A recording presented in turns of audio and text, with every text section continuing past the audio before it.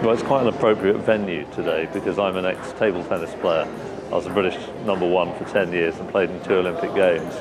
And we're in Bounce in central London, which is a table tennis club.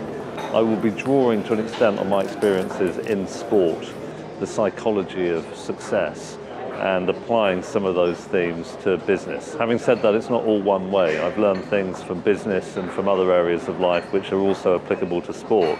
But I think broadly speaking, the explanation for world-class levels of performance is about the same, whether one's looking at table tennis or chess or mathematics or fund management or accountancy or innovation in design.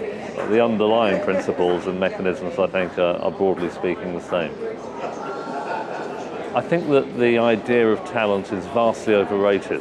When it comes to anything complex in the world, and most jobs are highly complex, world-class performers never get there quick. It's never an overnight success. It's something that takes a long time to build the relevant experience.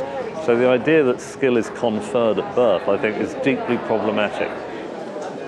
And one of the problems, I think, is often people pigeonhole themselves and their colleagues. You're not really cut out for this. You're not somebody who can become world-class. Recognizing that one isn't at a fixed point, that one is expandable, developable, that one can grow and improve is psychologically very important.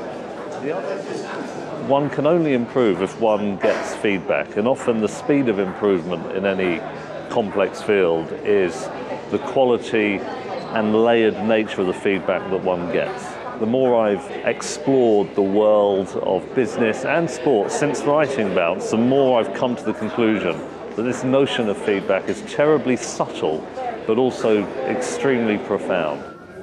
I suppose the third area that's important is being able to deliver under pressure. You know, it's all well and good having knowledge and skill and experience, but often one has to do it, you know, a key pitch or playing in an Olympic final.